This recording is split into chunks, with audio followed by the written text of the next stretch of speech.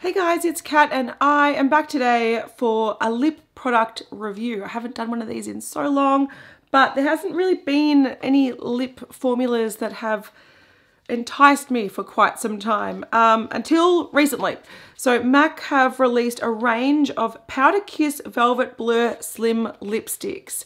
I bought 2 of these and in this video I'm going to do 2 days worth of like wear tests. So I can show you how a nude wears and also how a bright sort of orangey red wears. So I recently ordered these online when they were doing a lipstick day. Is that what it was? Like sort of giveaway. So I ended up getting a free Honey Love lipstick. So that was great. And also I ended up spending over a certain amount and I got a free Glow Play lip balm in the shade That's Tickles, which is what I'm wearing today. So it's a really beautiful sort of muted brownie lip balm, really pretty. So I ordered these online and I really struggled finding good swatch photos. I feel like they're new enough to not have many swatches online. So I ended up just sort of hoping for the best and picking a nude shade. This is Over the Taupe, which I'm glad I actually picked that up online because when I then later went in store and swatched a lot of the shades, this one was sold out every store that I went to. I also got the shade Hot Paprika, which is a really vibrant orangey red. I went for the orangey red because I've got a lot of reds, but a lot of like really orange tone reds I don't have too many of. So I thought one's really wearable and one is slightly different from what I have, but also something that I would enjoy wearing.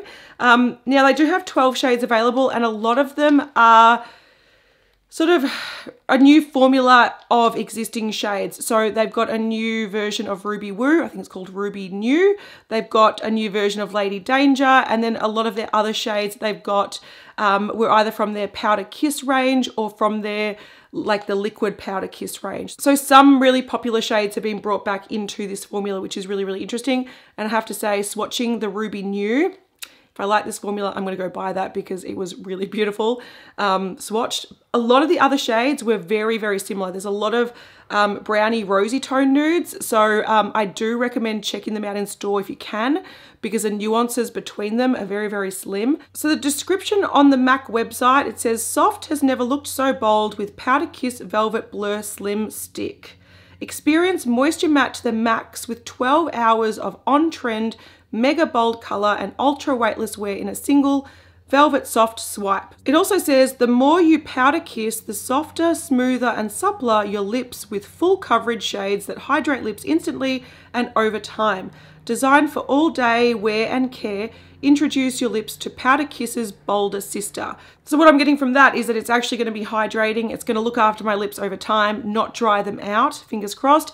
And also it's designed to be more pigmented and more bold than their other bullet lipsticks, their Powder Kiss lipsticks. So I do really like the packaging of these. I love a good slim lipstick. I feel like the more pigmented a lipstick is, the better it is in like a slim packaging because it means you can get a more precise line without it sort of going over your lip line and looking messy. So a smaller bullet I think does really work well for more intense lipsticks.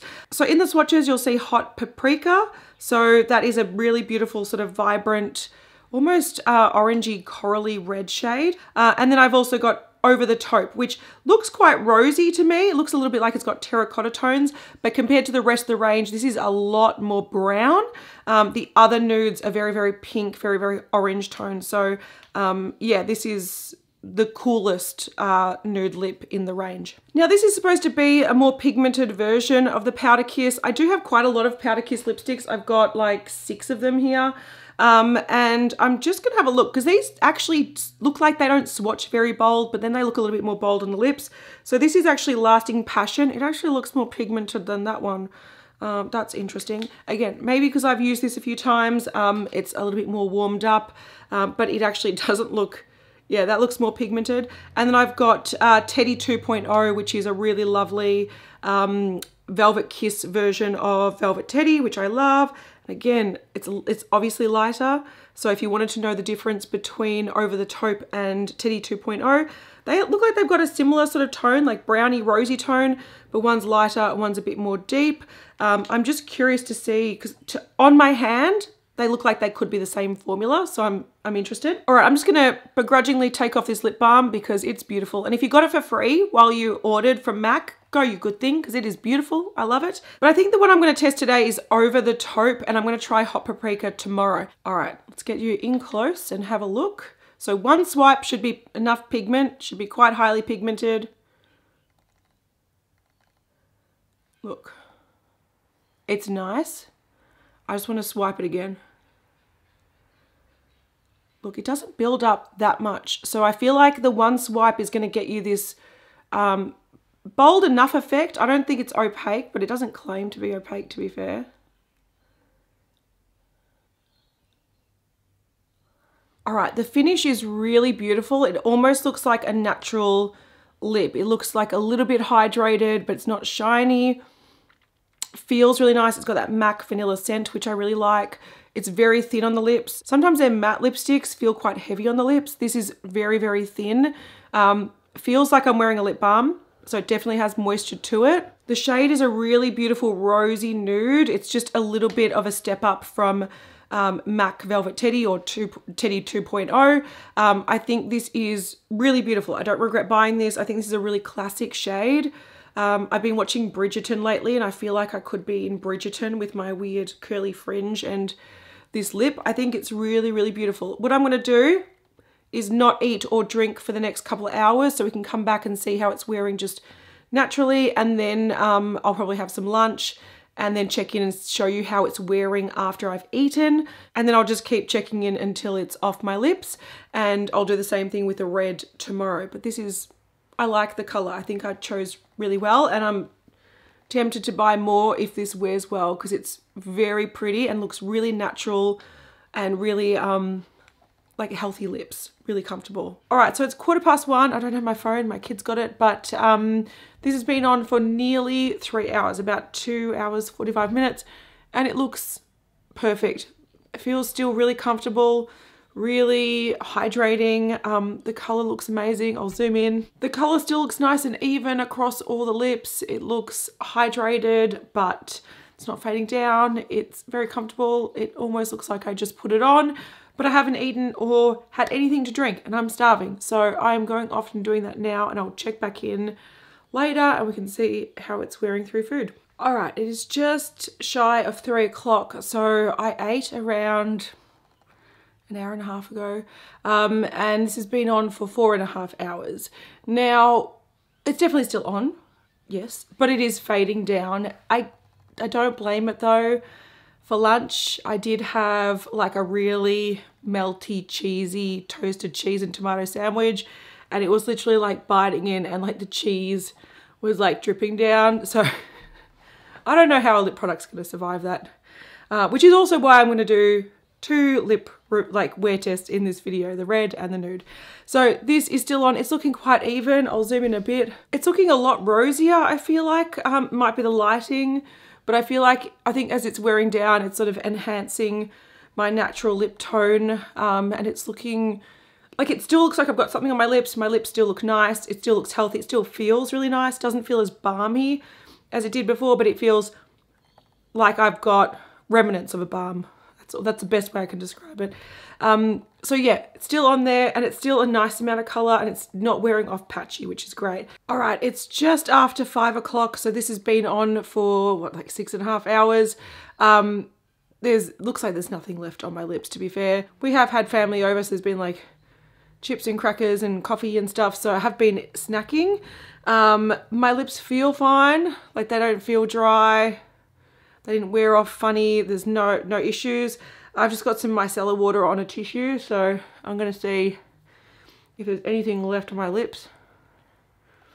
Really not much. So it did almost entirely wear off through eating. So yeah, not 12 hours, but I am quite happy with how the lipstick looked initially, and also how it faded down. It wore off in a really natural way, and at all points it looked quite nice and flattering. So I'll be back tomorrow applying the other color. All right, time to try the next lipstick. I feel like I'm even sicker than I was yesterday.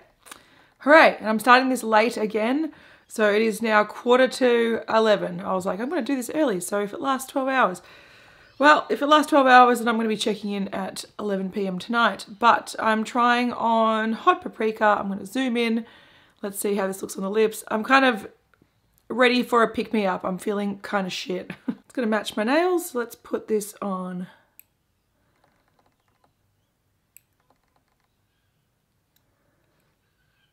Pretty colour.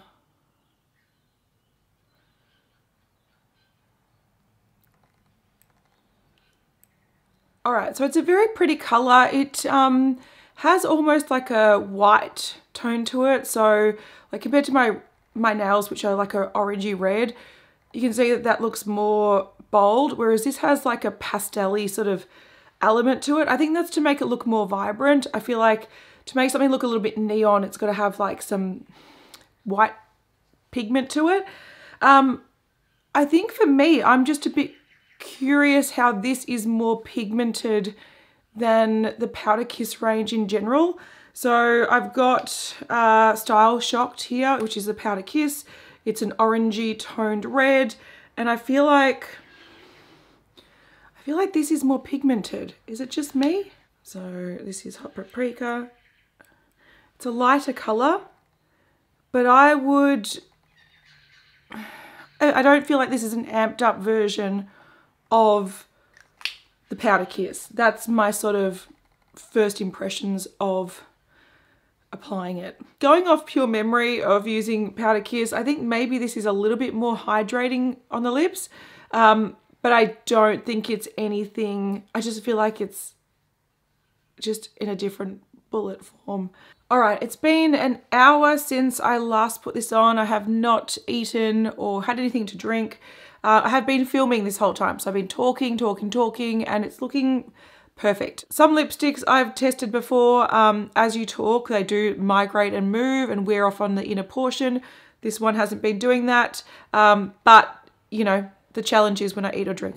I'm got a huge hankering for a cup of tea, so I'm gonna eat something and check back in a few hours time. All right, this is a bit of a surprise. So it is just after 2, so it's been on for over 3 hours and about 2 hours since I've eaten. So this is through eating, no touch-ups. Granted, I didn't eat anything particularly greasy like I did yesterday, so it hasn't worn down the lipstick as much as it did the taupe one, but this is wearing fairly well. So you can see that it's wearing down just slightly on the inner parts of my mouth, but nothing major. This is still looking nice and bold. I still don't think it's going to last 12 hours, but it's wearing well through sort of non-greasy eating. So I have a bit of hope for this.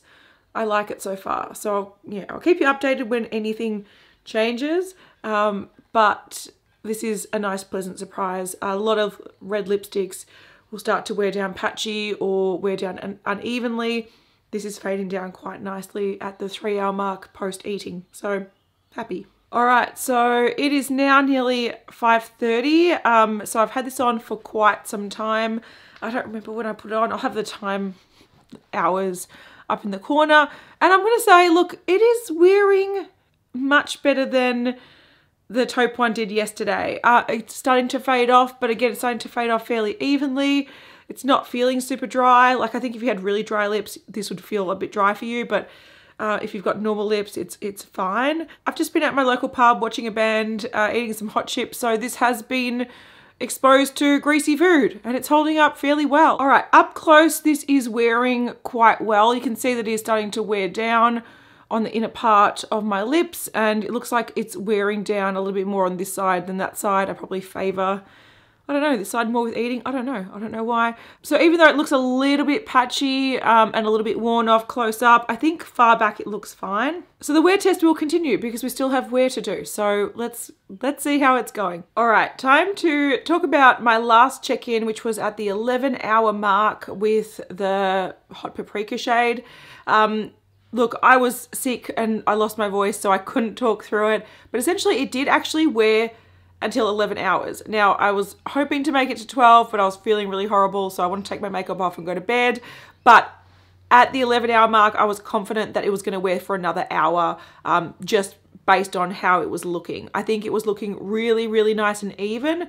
Yes, it had faded down a bit, but it still gave a nice vibrancy to the lips. You could still see the sort of neon sort of corally color that it gave. And yeah, it didn't wear off patchy, which was really beautiful. So I was sort of really surprised at how it wore because I wasn't expecting it at all. But I was also really pleasantly surprised, and it really made me reevaluate what I think about these. Another thing that I wanted to mention, because I didn't really talk about this at all throughout the wear tests, these do transfer. So they're the type of lip product that if you know, drink something, eat something, a little bit will transfer, but they're not the type of lipstick that will smear around your face. And they're also not the type of lipstick that are going to set down really, really dry and matte. So they're sort of in between, which means they're comfortable, but they do fade down throughout the day. But as you can see with the red one, they fade down quite slowly, which is great. So what I ended up doing the next day was wearing the original Powder Kiss lipstick formula to see how well they last compared to this new version. Now, I'll have photos on the screen. The red that I chose, which I also have the name on the screen, so I don't know it off the top of my head, that was an orangey red color, so it was a similar color to Hot Paprika. And when I did swatch these on my hand in one of the last check-ins, this shade actually looked a lot more bold than Hot Paprika. But for some reason on the lips, it looks a little bit more sheer and doesn't look as pigmented, and also didn't wear as long or anywhere close to as long. This wore off after lunch, so it only really lasted a few hours. It looked nice throughout that time. It faded down quite naturally, but it didn't wear 11, 12 hours like Hot Paprika did. So even though the hand swatch comparison made it look like Hot Paprika was less pigmented, it actually was more pigmented on the lips and did last significantly longer, like double the time. So there is a big difference between these and the original Powder Kiss, which I wasn't expecting it to be so dramatic, but it is. So overall, what do I think about the new MAC Powder Kiss Velvet Blur Slim Stick formula? Firstly, I like the packaging. I think it looks cool. I like the application. The thinner tube makes it a lot more precise, which I want to see more brands do it. I think it's a really good format. It also looks really luxe and high-end. So even though it's only a few dollars more expensive than the original lipstick formulas, you definitely feel like you're getting a little bit of a higher-end experience. With the Powder Kiss original formula, even though it is comfortable, it does have a little bit of a powdery grit to it. These feel more like a balm lipstick hybrid, but they have like a satin effect on the lips. So I do think these are more hydrating. I don't think they're hydrating all day like MAC claim they are. I feel like it gets to a certain point, maybe like the 6-hour mark, where your lips start to feel normal or slightly dry. So there was a stage where I wanted to sort of reach for a lip balm. So if you have really, really dry lips, but you like the effect of a matte lipstick, I think you will like these. These will be comfortable on you, but I don't think they'll be comfortable all day. I think you'll get to like the 3-hour mark and be like, I want to put some lip balm on. So I don't think these are as hydrating as MAC claim they are, but they are very comfortable. When MAC says that these are like the pigmented, bolder version of the Powder Kiss, I have come to realize that they are, but I think with the shades that I chose, especially with Hot Paprika being almost like a pastel-y sort of vibe to it, I didn't see it initially. These aren't super opaque on the lips, and I don't think these are as opaque as some of their other formulas, like their traditional matte bullet lipstick. So when I try these, I'm like, these aren't actually that pigmented. What are you talking about? But compared to Powder Kiss, they are a lot more pigmented. So I'll give them that. I was surprised with the longevity. Of course, the nude doesn't wear anywhere near the 12-hour mark. And I did also wear it this morning to retest it. And again, after lunch, it almost completely worn down and I had to reapply, which is not a big deal. Like I feel like over the taupe shade, it's one of those shades that if you want to have it on all day, you just have to reapply it after lunch and it will last all day.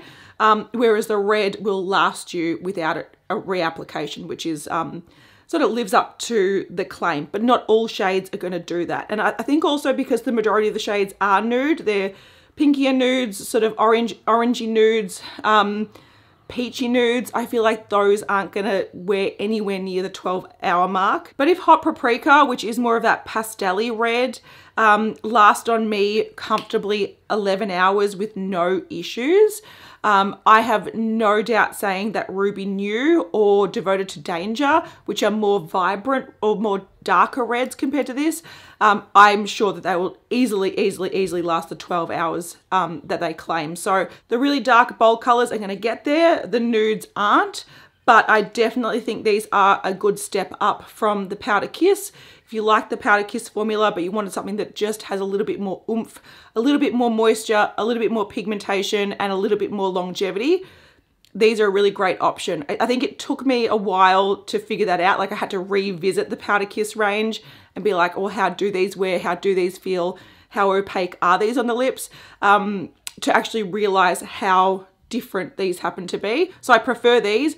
The one downside, in my opinion, is, okay, they're a little bit more expensive, but I think it's worth the extra few dollars. But the range of 12 is so limited. There's a lot of sort of repetitiveness with the nudie, warm nudes, pinky nudes, peachy nudes. There's nowhere near as much variety in this new range as there is in the Powder Kiss. So if you've got a particular shade in mind, you might struggle finding it in this formula at the moment. But I do recommend checking them out in store, having a swatch. And if you do like the Powder Kiss range, you will probably really enjoy this one as well. And this nude, I love it. Like, I've been wearing it all day, and I just feel like it fades down so naturally and so in such a flattering way that at all stages of it, I really like the lipstick. I like it bold. I like it half worn off.